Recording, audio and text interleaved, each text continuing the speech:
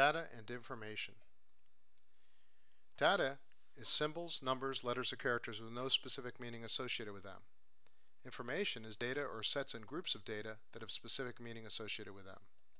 Simply put, information is made up of data. Knowledge is based on studying information. What to know? Data is typically comprised of symbols, numbers, or letters, or characters. Information is data that has a specific meaning associated with it. Knowledge is something that is obtained through the study of information.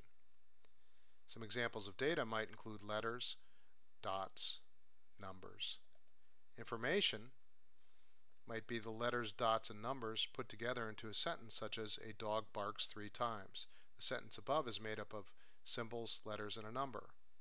The data is the letters A, D, O, and so forth, plus the number 3 and the period or dot.